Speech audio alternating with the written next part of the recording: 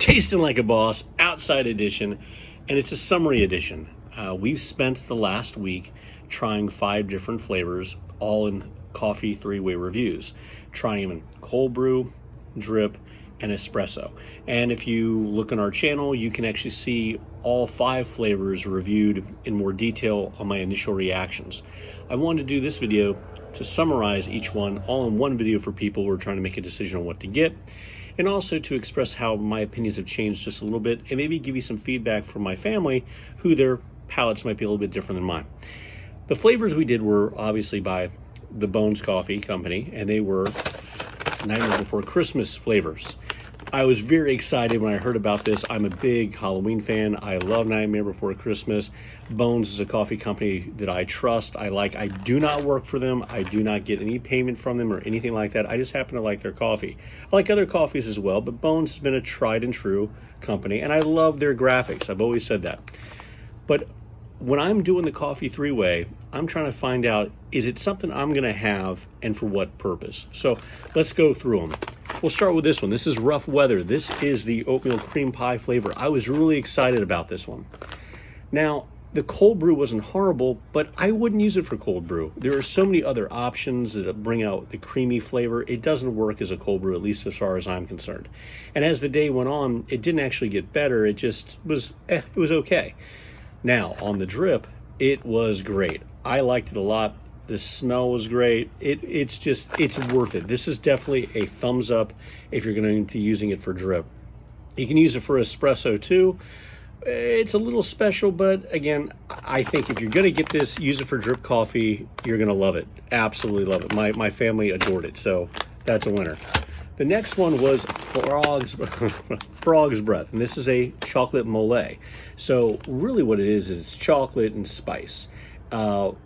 I can tell you that the cold brew, I think I said I liked it, but this is one of the flavors that as the day went on, I liked it more and more. So this is truly a viable cold brew, but I was going to have a hard time getting it away from my wife because my wife loves this in drip, and that's the way she has her coffee.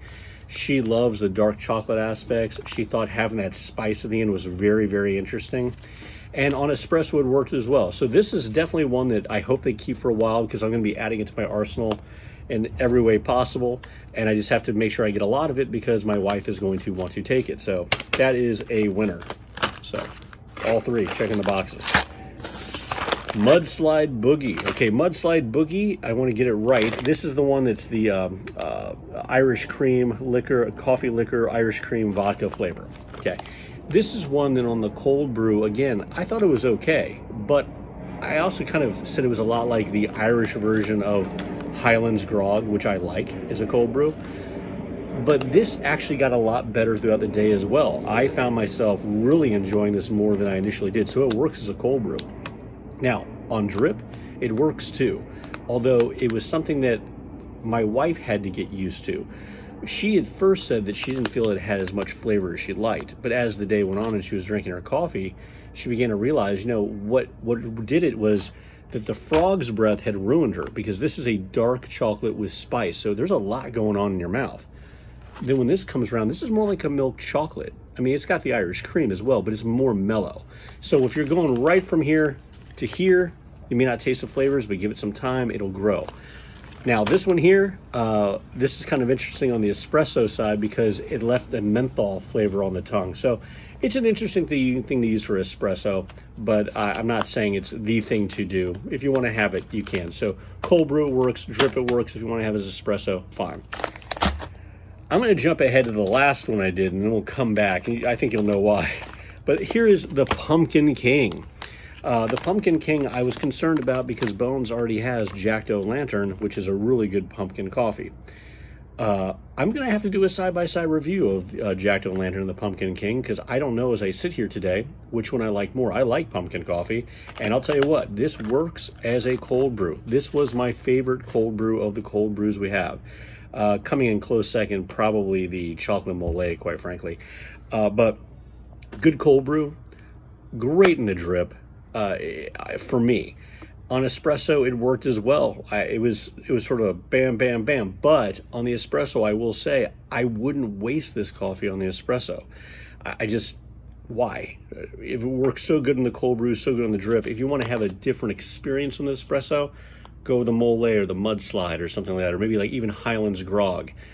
This is going to be your cold brew, and this is going to be your cup of coffee. Now, there's a differing of opinions between myself and my wife. My wife is not a big pumpkin fan. She doesn't like Jack-o'-lantern. She didn't really like this coffee, but she did say that the nuttier aspects of this, because of the pecan, made it more appealing than other pumpkin coffees she has had. She went on to say, well, I wish they just made a pecan pie flavor, but of course, when you got the Pumpkin King, boom, you got to make the Pumpkin King. I get it. So bring us to the last flavor, and that is Santa Jack. This is the Cranberry Crème Brûlée. So I will tell you, these other 4 flavors, bam, bam, bam, bam, all winners. This one is not. It's just not. I actually am concerned that maybe the bag I got is defective in some way. I thought it was interesting they went with a Cranberry Crème Brûlée. I was looking forward to it. I like cranberry, I like creme brulee. This didn't taste like cranberry. It didn't taste like creme brulee. For me, it left me flat. I might as well have just had a regular coffee that made my throat feel dry. Now, my wife, on the other hand, had a different experience, and she detests this flavor because she gets hints of amaretto. I don't think they used amaretto in it. I don't smell it. I think amaretto is used like in their holy cannoli flavor, which my wife also dislikes, but she did not like this one at all. And this makes me sad, and here's why. I can see people buying these bags, and I can see people really being attracted to this particular bag because it's Santa, it's Jack Skellington, it's everything else. And I would hate it for people's first taste of Bones coffee to be this flavor, because I think it would leave them thinking, well, there's not much flavor there. There's not much here. It's maybe not a bad cup of coffee, but it's nothing special. And Bones makes special coffee. This, for me, is not a special flavor. So I'm afraid it'll turn people off. Now, why they didn't go with candy cane flavor? Probably because they already have a candy cane flavor. I'm pretty sure they do. If my memory serves correct, I think at one point they did. Maybe gingerbread, but they have a gingerbread flavor. I thought maybe fruitcake, but then that might be horrible because it's fruitcake. Who knows? So what I would say is, if you're getting these flavors, don't use this as a cold brew. Use this just as a regular brew coffee and chalk it up to, I got a cool label and it's an okay cup of coffee. Unless you don't like amaretto or something like that, or whatever flavor it is they have in here. That's what I have to say. So I am very happy that I bought all these. I want to say thank you to everybody watching the reviews and subscribing and hitting like. I'm going to be taking a little bit of a break. I'm not going to be doing coffee reviews every day next week. I'm going to try to go back to 1 review a week or 1 every 2 weeks. I've also had a few requests for maybe some tips on cold brewing and stuff like that. And if you guys want that, I definitely will. So if there's any other flavors you want me to try that I haven't, hey, put them in the comments. I have a lot of other reviews in the past by Bones and other coffee companies. Hopefully you like those as well. Share it with friends, and more importantly, if you can get your hands on these, because I know some people are saying they can't, please do.